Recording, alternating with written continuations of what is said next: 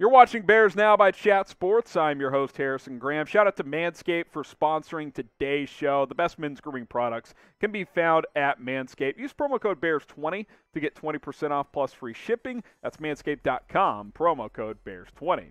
All right, we got a Bears rumors roundup and later on some minicamp updates, so stay tuned for that. Are the Bears happy with Justin Fields? I would say so. Four Smoking Jays, everything they tell us, everything that's being reported is that the Bears themselves are very happy with Justin Fields and where they're at. Jeremy Fowler of ESPN wrote an article, kind of hierarchy of the second-year quarterbacks. Justin Fields was 4th out of 6 based on league executives and coaches he talked to, but he did report in there that the Bears are happy with Fields' development.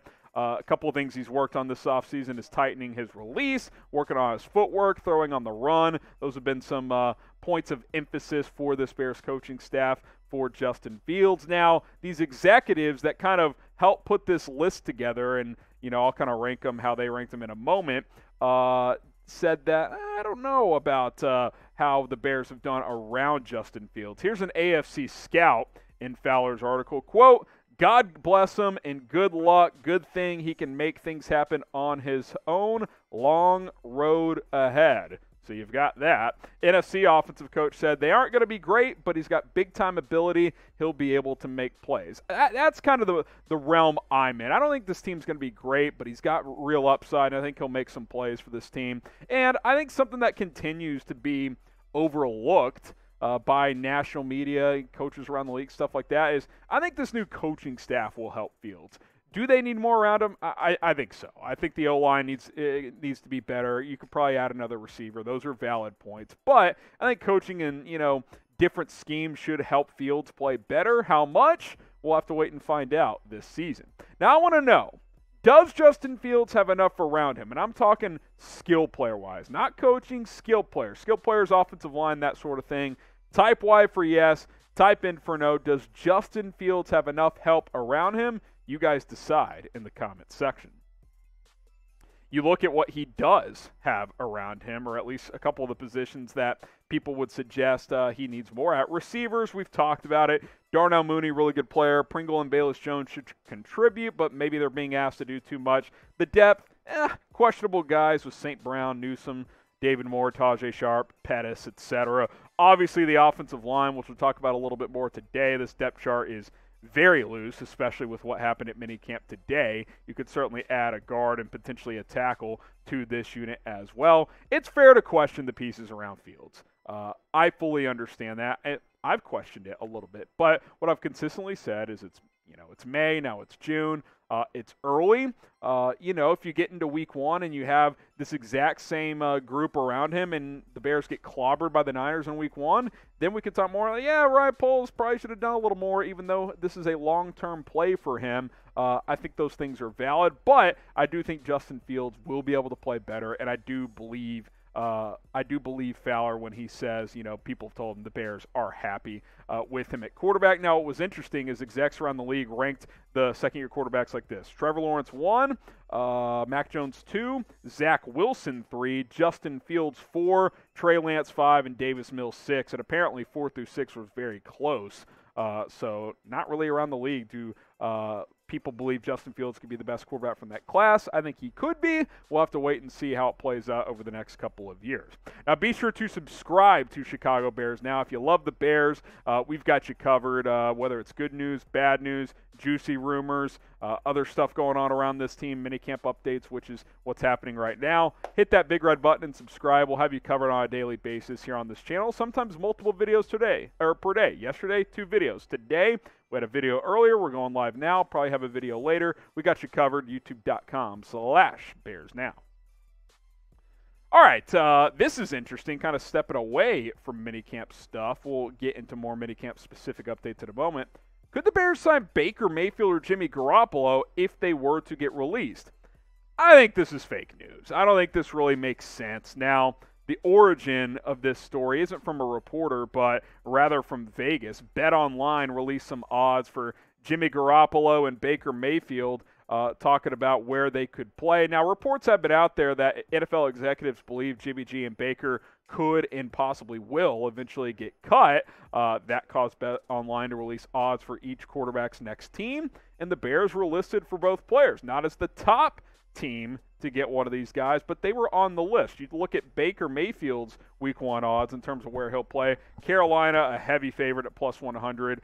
Those odds have probably increased after reports that have come today, with the Texans at plus 250, Seattle plus 400, Tampa plus 600, and then you look all the way down.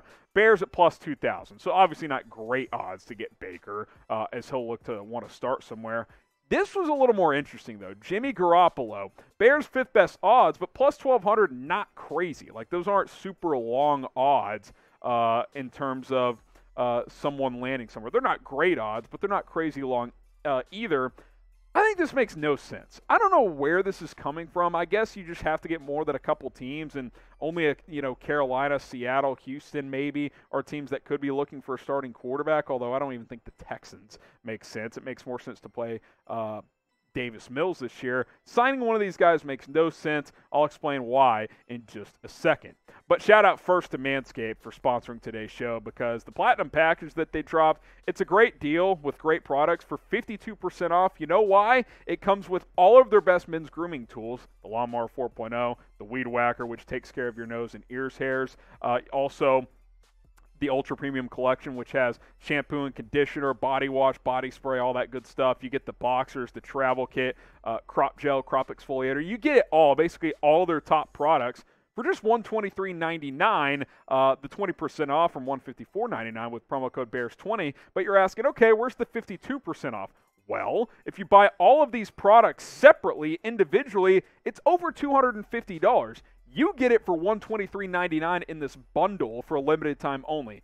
Go to manscaped.com, use promo code BEARS20, get the Platinum Package. It's a great Father's Day present. So for you ladies watching, if you want to get it for your husband or for your dad, for you teens watching college, you want to get it for your dad, that'll help as well. Manscaped.com, promo code is BEARS20. Back to this whole Jimmy G or Baker possibly ended up in Chicago. Unless Justin Fields were to suffer a serious injury, there's no chance this happens, right? Because what is the point of signing Jimmy Garoppolo or Baker Mayfield to back up Justin Fields? Trevor Siemian is a more than capable backup quarterback. Bringing in Baker or Jimmy G while Justin Fields is healthy only muddies the waters. That does not make sense. Siemian's a serviceable backup. If Fields misses a couple games here and there, he can start. Now, obviously, if Justin Fields had a serious injury in training camp and one of those guys were available and you wanted to try and compete this year, yes, Jimmy Garoppolo and Baker Mayfield are better than Trevor Siemian. I'm not saying Simeon's better. I'm saying that bringing a guy like that in here when you're trying to focus on Justin Fields and his development makes no sense. It doesn't make sense for the Bears, and it really doesn't make sense for Mayfield or Garoppolo, who feel like they are starting caliber quarterbacks in the National Football League. Now, just in a vacuum, I want to know. Let's say you do have to roll with one of these guys at quarterback. Who would you rather have? Who do you think is the better option? Type JG for Jimmy Garoppolo. Type BM for Baker Mayfield. I think I would go Jimmy G. He's won a lot of games, albeit at times the Niners have won in spite of him, but I think he's got better leadership attributes. Baker Mayfield's got real question marks in that department. JG for Jimmy G or BM for Baker Mayfield. All right, next up is Robert Quinn. Could he get traded? Of course, he did not show the mandatory minicamp today. I'm going to elevate this to 3 smoking J's. Now, that doesn't mean it's a full 75%. You know, you think of the 4 smoking J's. 0% for fake news, 25% for 1, 50 for 2. It doesn't really necessarily work that way. But there's got to be a little momentum here, right? And I've said for a while, 2 smoking J's, it could go either way. He's not attending Bears minicamp, according to Ian Rappaport, and that was, proven today. He dropped the report earlier, so I wanted to give him credit. The possibility of a trade at least has increased in the last 24 hours, right? I mean, I don't know what the percentages are, but for him to not be there, especially when Matt Eberflus came out today and said, we're not going to talk about guys not here. We expected him to be here. Ryan Poles will take care of that. The Bears fully expected him to show up, and he did not. So Take that for what it's worth. Now, Robert Quinn is obviously a guy who's been connected to trade rumors because new regime, getting older, had a great year last year. You already traded Khalil Mack.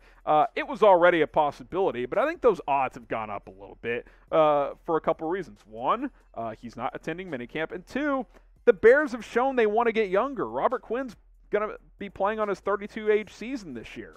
You've got young guys that can play. Travis Gibson, Aquadim Muhammad, Mario Edwards, Dominic Robinson, Charles Snowden could get an opportunity if you traded Robert Quinn. I'm not saying you should trade him just to play these guys. I'm saying maybe if he wants out, wants to contend, and the Bears think they can get something decent for him, maybe that's just best to rip the Band-Aid off. I don't know if he's frustrated or not, but I will say this. It's pretty clear Eberflus and the Bears expected him to be there today. Will Robert Quinn get traded? Let me know. Type T for trade, type K for keep. I want to know what you guys think in the comments. Will Robert Quinn get traded? Now, if you want further analysis of him holding out and skipping minicamp, we dropped a video earlier today on the channel, so subscribe, go to the videos tab, check that out. Robert Quinn not attending minicamp. We have full details, and I have more analysis of what that could mean for Quinn and the Bears moving forward. So go check that out, youtube.com/Bears. Now, all right, some other minicamp updates. We'll kind of go one by one here. Jaylon Johnson, pick 6 off of Justin Fields. I don't know if this is an update or just something that happened. I think the main takeaway of this is the Bears' defense is ahead of the offense right now, and that really shouldn't be surprising, and I don't even think it necessarily should be concerning. We've heard about the offense having good days. Now, I would like to see the offense bounce back tomorrow. You don't want them to lose all 3 days of minicamp, but I think it's fair to say the defense is ahead of the offense right now, which isn't a surprise. Sure, it's a new defensive scheme, but a lot of those key players are still on that side of the football. Bears are installing a whole new offense. That's not surprising. I might actually be more concerned if the offense was ahead right now. So, Jaylon Johnson, pick 6 of Fields. If anything, hey, Johnson's in a groove now. Strong finish to OTAs, strong start to minicamp. Number 2, Dakota Dozier carted off. Got carted off while he was working at left guard with the second-team offense, but he's been a contender to start at right guard with Sam Mustipher. Here's the deal. I don't know the significance of the injury, but regardless, even if he's fully healthy, you need a right guard. You don't have one. Mustipher cannot be the answer. Dozier, no. You know, Zach Thomas, a rookie, okay. I don't know. I don't know how I feel about that. You got to go out and get a right guard, in my opinion. Unless you're going to kick in Tevin Jenkins or Larry Borom. We'll kind of discuss that a little bit more in a sec, but that would be the only exception, in my opinion, in terms of the right guard spot, because you got to get better there. Kyler Gordon, not practicing. He was on the exercise bike. Matt Eberflus declined to comment. He is not required to discuss injuries right now. He did indicate, I would say, that it's not serious, like he'll be at training camp, so maybe he won't practice the next couple of days, but I do think he'll be out there at training camp. Obviously, if we get to training camp and he's not, that is a different conversation, but he was not out there, so did want to mention that. And then, final one here. I think this might be the most significant of everything that happened at day one of minicamp. Braxton Jones and Larry Borom were the starting tackles. Jones on the left side, Borom on the right side. This feels at least somewhat significant because that was the combination that finished OTAs, which meant Tevin Jenkins was working with the second team. It's June. I do want to emphasize that. Matt Eberflus said at OTAs, and he said it again today, they're still working on different combinations to try and find the best 5. But maybe Tevin Jenkins isn't the answer. And that would be disappointing because I was high on him coming out. You know, I like the pick by Ryan Pace, trading up to get him in the second round. If it doesn't work out, I won't blame Pace for that necessarily because I thought he could have gone round 1. He fell to early mid-round 2. But for him to not be getting first-team reps, Braxton Jones, a 5th-round rookie, is working at left tackle. I don't know. That's a little worrisome. So I think that is the biggest takeaway from day one of Bears minicamp.